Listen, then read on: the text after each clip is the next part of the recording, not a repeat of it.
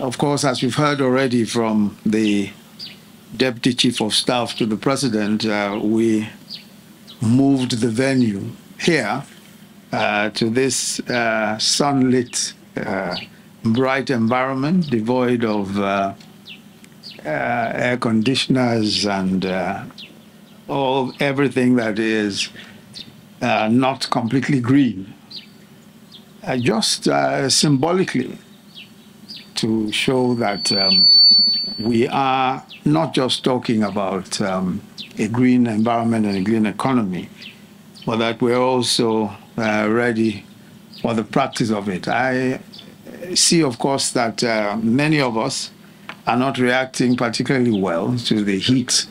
But let me say that those of us who have not, at this point, used our handkerchiefs are obviously far ahead in terms of our commitment to climate change and all of that. But I had offered earlier, the Honourable Minister of Finance, I offered her a handkerchief because I realized that she also was at the point where she needed one. But let me just say, you know, that we're all very excited. I must congratulate and commend the management of NSIA and Vitol on this very historic and very important collaboration. I think that one of the things that this tells us, the Carbon Vista Fund tells us, is that we are set for the sorts of collaboration that are required between the public sector, the private sector, and of course the third sector, the civil society. The truth of the matter is that we're left with no choice today in the world. And for many who are taking the developments in the whole climate change story seriously, it's evident that every day reminds us that we are now, well, we get closer and closer to the point of no return. And that if we are not careful, we may indeed find ourselves with tragedy of immense proportions. Some have said that the end of the planet, or the death of the planet, will come with neglect of the climate and neglect of what we're being told already.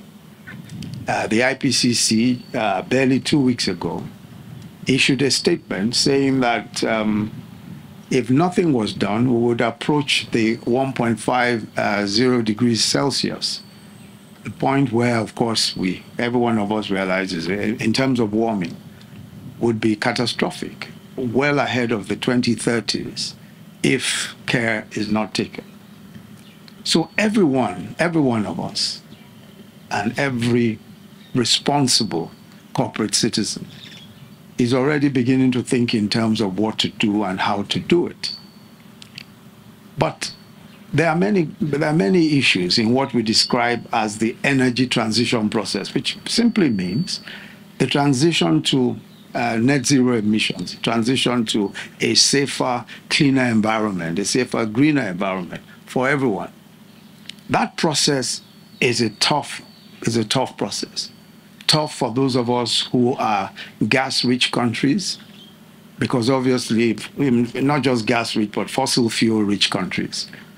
Because obviously, fossil fuels are possibly some of the biggest emitters of carbon. But for those countries, such as ours, that are fossil fuel-rich, we also find ourselves in a situation where we're energy poor. In other words, most of our people do not have power, despite the fact that we have a lot of fossil fuels. So while the world is saying that the safest thing to do is to decommission all our fossil fuel projects and not use fossil fuels, not use oil, and have only a restricted use of gas, we also are saying that yes, that is true. But there must be a way that in this transition process where gas, especially gas, is still used, especially for industrialization purposes. because we cannot do otherwise. I mean, our people, of course, need power. Even for clean cooking purposes, we need to have gas. So but that is not the end of the story. So while we talk about climate justice and saying that the transition must be a fair one, and saying that we still require fossil fuels for this for several purposes, we must also agree that there is a new way. There is a new way. There is a way by which Africa and indeed Nigeria can benefit immensely from what is coming to us. In other words, Africa can become the first truly green civilization, the first civilization on Earth to use renewable fuels for purposes of a transformative economic journey. And how can we do that? Of course, we can do that because, first of all, we are the lowest emitters today. And if we're going to develop our industry for the rest of the world, we can start from where we are today. We do not have to start from where the rest of the world has, especially the global north, is at the moment. If we are the least emitters and we're able to use green energy effectively, we're able to use the young population that we have, we're able to effectively deploy green manufacturing on the scale that will be required to become the global factory of the world, the global green factory of the world, and the global green power of the world. We can indeed do something that is revolutionary and different. And this is one of the reasons why I think that what we're seeing today, this kind of collaboration between the NSIA and Vitol, is an important one, because the pipeline of projects that they are talking about are the sort of projects that will make us a truly green economy and that can cause us to realize that dream that we're talking about. So I'm extremely excited about this collaboration. And also to note, as has been said already, both by the managing director of NSIA as well as the head of Vitol, that we're trying to develop a carbon market, the African carbon market. But I think most importantly, of course, the Nigerian carbon market, which we have, of course, is in process, and we're talking about the Director General of the National Council on Climate Change is working on this also fully. I think that carbon market initiative is crucial because, again, it is one of the very important economic opportunities that we have and which we must use. I'm also glad to note, of course, that Vitol is one of the more important carbon emission traders today. And they, have, I think, since 2020 or thereabouts, shown that there is a lot to be done around the carbon trading area. And I believe that if we do it right here, we can truly turn this into a massive economic opportunity for ourselves. So I'd like to thank all of those who have made this effort possible, and to say that collaboration is the way. All through this journey, in the past few years, we've seen a lot of work being done by some of our partners, C4All, the Global Energy for People and Planet, of course, the Climate Change Council Office, which has only just recently started, but has shown a lot of dynamism and innovativeness, and some of our other partners here and there.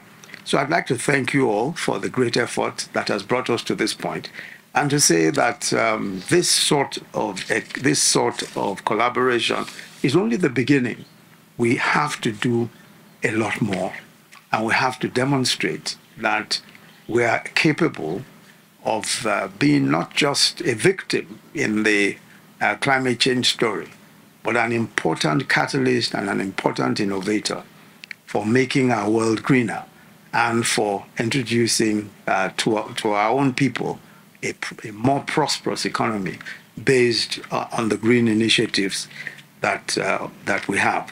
So to thank you all very much, and to wish us great success, all of us, in this in the Carbon Vista Fund, and to hope that we will do the Carbon Vista Fund will be bigger and bigger. We're told that you're going to attract a lot of investments from other stakeholders. But I want to say that this is such an incredible opportunity, and we must not leave it.